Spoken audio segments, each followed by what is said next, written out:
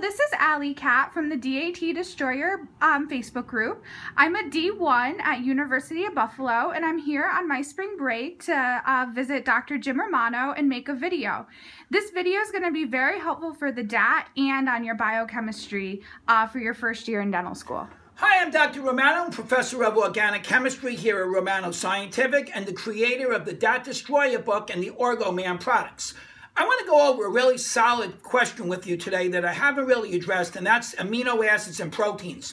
So let's have a look at a species that has 9 amino acids in it. Notice if it's got 9 amino acids, there's going to be 8 peptide bonds. 1, 2, 3, 4, 5, 6, 7, and 8. That's always a good question. Now, this has 9 amino acids, so we call it a nonapeptide. Now, what I want to do is I want to find the charge on this nonapeptide at a pH of 5 and at a pH of 8. Now, the first thing I do is I give you the pK values of all the species that need addressing. Now, the left side is always the N-terminal, and the right side is always the C-terminal. So I'm going to put an NH3 plus on the left side and a COOH on the right side. Now, the amino group of the alpha amino group of glue, which is glutamic acid, has a pKa of approximately 9.5. Then I go over to the side chain of histidine. That would be a 6. Then I look up the pKa of the side chain of tyrosine. That's 10.5. And then we go to the pKa of arginine. That's 12.5.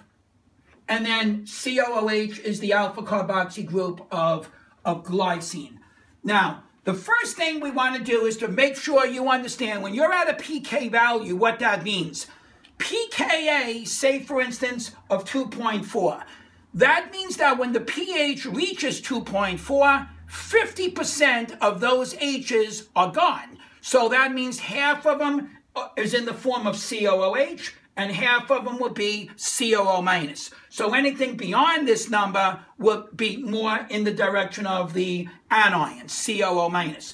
So if we go to here now, we go to a pH of first 5. Well, first of all, nothing is happening here till 9.5. So as you can see, at 4.1 is when we lose 50% of these. So if you're at 5, you've deprotonated, excuse me, them. So we have COO minus. Notice we're not at the pKa of histidine yet. So at 5, it's still protonated. We don't do anything here. We don't do anything to arginine. Arginine, nothing much is going to happen till 12.5. And obviously at 5, we've really deprotonated this. So it'll be mainly in the COO minus form. So adding them up, you got a +1, -1, +1, +1, and a -1. So what does that give me? It's a +3, -2, so that gives me an overall charge of +1. So that means at a pH of 5, we would have a +1.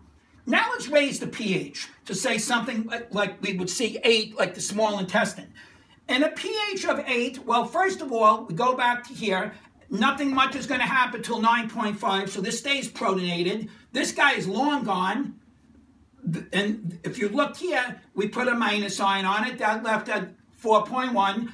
pKa of 6, so obviously if this deprotonated, 50% left at 6 at 8, that's pretty much gone, so that's neutral now, right? If you take away this plus charge, you have the side chain of histidine. The imidazole ring now has a neutral charge.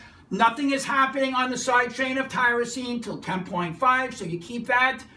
Arginine, nothing happens there till 12.5, and then finally, this is long gone. This started deprotonating 50%, deprotonated at 2.4.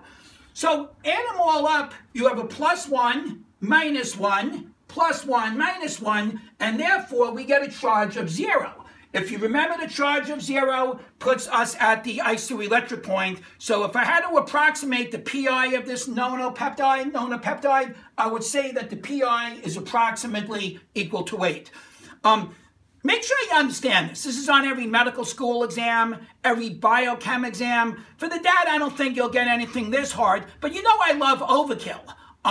There's a company out there that always says my work is overkill, so why don't we give a shout out to these morons who think that my work is overkill, and for those that really want to excel, I want you to use this problem and maybe make sure you really understand the concepts. All right, guys, good day to you. Bye-bye.